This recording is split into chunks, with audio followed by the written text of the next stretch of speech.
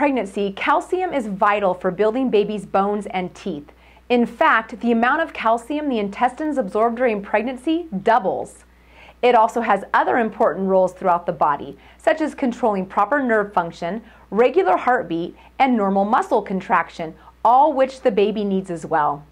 And if mom isn't getting enough calcium, she's at a higher risk of pregnancy-induced hypertension, also known as pre-eclampsia, and preterm delivery. Inadequate intake will cause calcium to be removed from mom's bones to ensure baby gets enough. This results in a decreased bone mass and puts mom at risk for osteoporosis. Calcium recommendations during pregnancy are 1,000 milligrams per day, and pregnant teens need more at 1,300 milligrams per day.